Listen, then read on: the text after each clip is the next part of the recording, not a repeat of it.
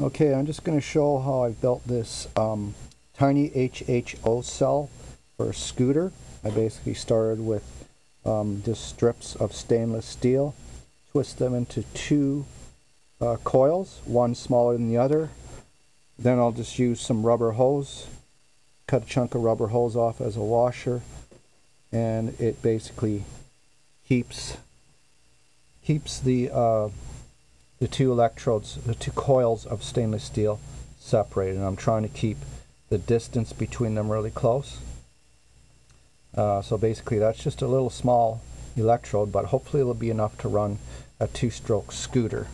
And that's roughly the size of the cell I'm going to use. This is just a prototype, but basically that's about the size I'll be using for the fuel cell itself.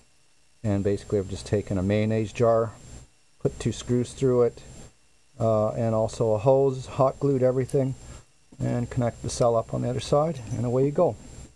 So hope you enjoyed that. Ciao.